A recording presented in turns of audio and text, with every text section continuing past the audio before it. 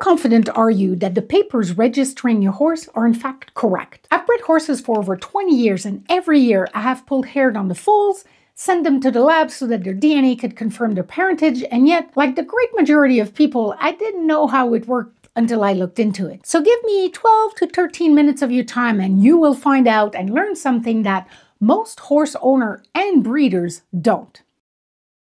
This here is the body of work of J.R.R. Tolkien, and basically the entire history of Middle-earth. And for this analogy, because analogies are very useful, it's also the genome of your horse. Because in order to understand how DNA parentage testing work, we need to understand or clarify a few things first. In this book is all the information needed to understand the world, the heroes, the whole history of Middle-earth. It's all there. 700,000 words and 5 books. Similarly, all the instruction for the body to form a horse, have it grow and thrive and live, is contained in what we call the genome of the horse. It's all in there. 25,000 genes and 2.7 billion nucleotide pairs distributed in 32 chromosomes, of which each horse has 2 copies of, so that's 64 chromosomes in all. Now, to push the analogy just a little bit further, chromosomes are like books. And loci, or loci, depending if you use the Latin pronunciation or the English one, are the chapters in this book where you will find some key nugget of information that are found, in the case of the genome, in the forms of genes. Well, the genes themselves are then written in nucleotide pairs, and they're the equivalent of sentences in the text. Now, this is the book of the horse, but humans have a different book. Species that are related have similar book and similar stories, but they're not the same. So we have a lot of our genome in common with the chimpanzee, for example, but their book and our book are still quite different and unique to our own species. But within the species, other than for some small typos here and there that represent less than a fraction of a percentage of the total, 2 individuals will have fundamentally the same genome, the same story. And yes, of course, a small typo can change the color of the hair or the ability to make a hormone or another. They are important, but they do not change the whole story. Now that we understand this, we can also understand that every horse has the same genome, the same story, the same genes. Just like all the copies in the world of the Silmarillion tell the same story with the same words. So if all the horses have the same genome, how can we tell them apart? And how can we check if one horse is related to another then? Let's take a look at these 2 printing of the Silmarillion. And if I compare these 2 editions, let's say we go to page 131. We are in chapter 13 for those of you that follow along. Thorongor, King of eagles, mightiest of all birds that have ever been, whose outstretched wings span 30 fathom. Okay, all right. And on this one, page 131, same chapter, obviously. Now, Morgoth, believing the report of his spies that the Lord of the Noldor were... This is not the same sentence. What is going on? This is the same book. Well, you see, these are 2 different editions. And while the same story, it's the same story in the same text, there's clearly a difference here, and it's not just a typo either. The difference between these 2 editions could be due to different font size, or maybe the format, or perhaps the particular layout. Basically, things that have nothing to do with the story. Well, the same thing applies to the DNA of a horse. The secret of the difference between one horse and another is not in the genes so much as it's in the space between them. So, what is between the gene on the DNA strand? Well, quite a lot, it turns out. By the way, I want to say thank you to my Patreon and YouTube members that are allowing me to do this YouTube thing. Special shout out to Cheryl Louise and Emma K for their top membership support. But everybody watching, everybody contributing just a little bit absolutely helped me research and produce this video. Thank you so much. So the geneticists started sequencing the genome of the horse way back in 2006. And in doing so, they found out that there was a lot of the part of the genome that were clearly not coding for anything. But some of these areas were instead filled with nonsense series of nucleotide, gibberish if you like. And sometimes the gibberish actually repeated, a little bit like a stuttering, or a tape on a loop if you want. These segments came to be called polymorphic short tandem repeat, STR for short.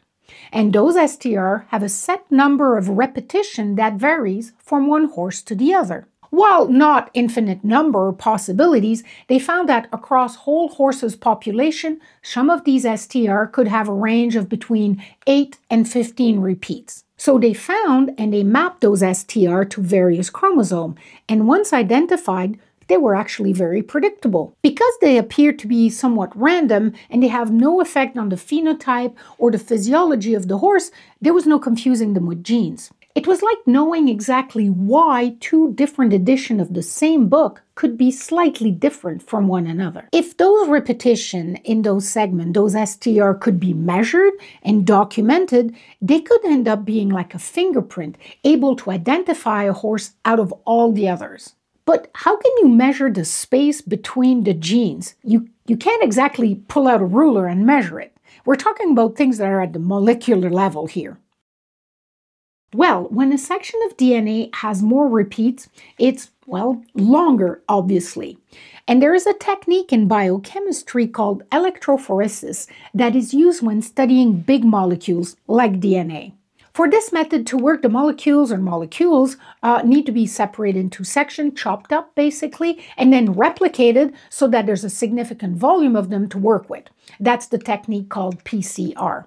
And then they put those little samples in a slab of a thick gel, and a low electrical potential is put at the bottom and at the top of this gel.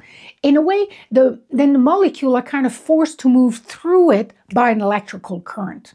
Shorter or longer molecule, or those with different charges or polarity, essentially move faster or slower in this gel, and so they separate as they move, and the geneticists are able to identify as they separate into visually distinct bands. That's what you see in this image here. This can then be calibrated to give the length of a particular strand of DNA. For each STR they found consistently in the same part of the genome, they started looking at the variation, and they identified how many repeats they could have based on how quickly or how slowly they moved through this gel. So, for example, on chromosome 6, they found the spacer EHT4, and they determined that it could vary between 8 or 14 repeats of the nucleotide pair G and T. This became a very useful marker. To make it easier, they started to name these various alleles. They started naming them by the letters of the alphabet. So in this case, we see that this particular horse here has two versions of the marker EHT4. Remember, they all have two copies of everything. One with 10 repeat named J, because it's the 10th letter of the alphabet, and the other one with 12 repeat that it's labeled, well, L. Now, here's the really useful part. These STR are not just random, they're inherited. This horse got its J copy from either its dam or sire, and the other version, L, from the other parent. Let's put all this together visually. You remember your Punnett square from high school? Let's build this one.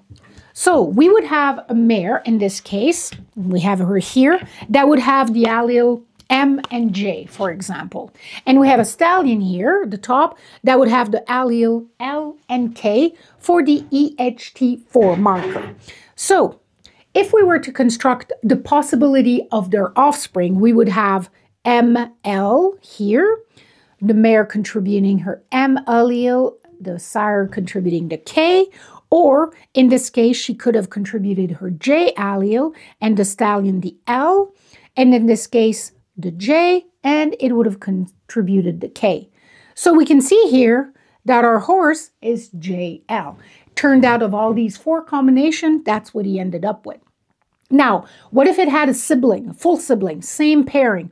Well, of course, it could also, that sibling, have JL, but it could have any of those combinations depending on the randomness of the reorganization of the chromosome during its conception.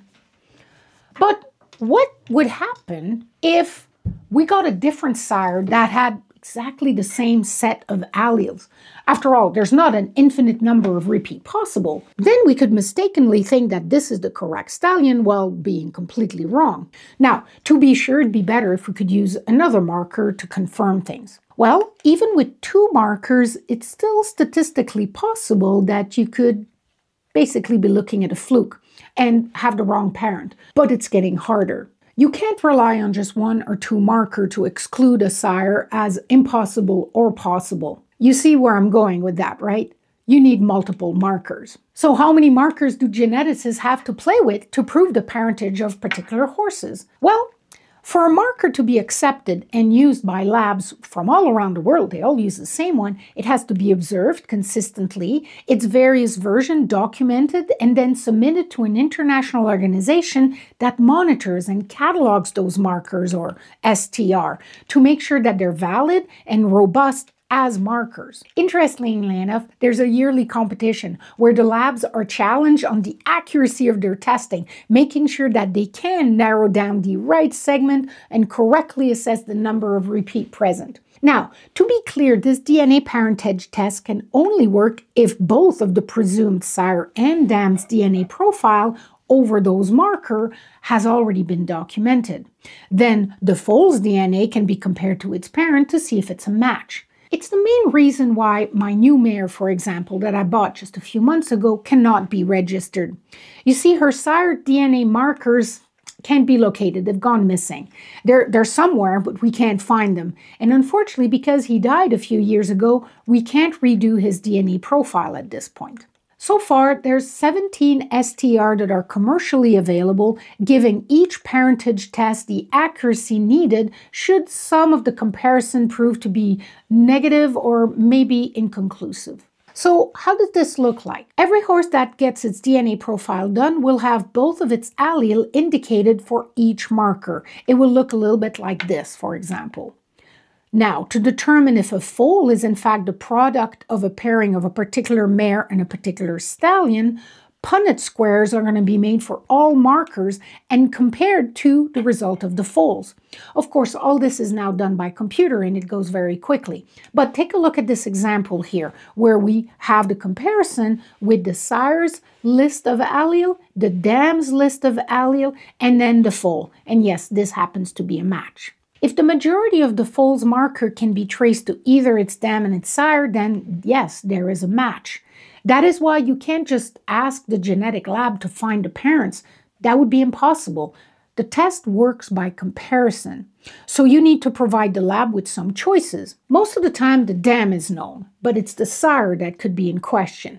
But in either case, you need to propose parents, and the test will then tell you if that parentage is possible, probable, or impossible. Statistically, however, when 12 markers or more are unable to eliminate the parent as a possibility, it means that there's a more than 99.9999% chance that the parents are in fact the correct ones. In other words, if we look at the other way, the reverse, once you have 12 markers confirming that the proposed parentage is possible, the opposite, that it's a fluke or that it's the wrong parent, that chance is now so small that it's practically not important. Now, with new technology becoming more available to labs around the world, there's another method that is now starting to take over. Instead of looking for multiple repeats, this new analysis is able to find a single nucleotide change in a particular section of the genome. It's very precise.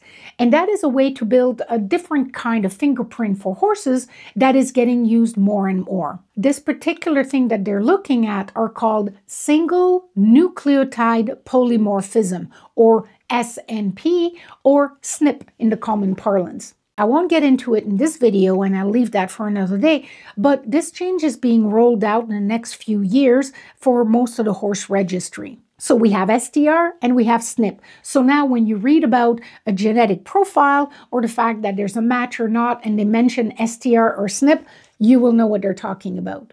Now, earlier I did mention how some slight difference in a gene, a mutation, is a very small part of the genome, and so it can be relatively useless to determine parentage, but it can have a big impact on this particular horse. Now, some mutations are hidden and their effect can be very subtle, while others are very obvious. If you're curious to find out how mutation can have a visual impact on horses, Watch this video next. It's part of a whole series of videos that I did on the visual impact of some of these key mutations. Anyway, thank you so much for watching.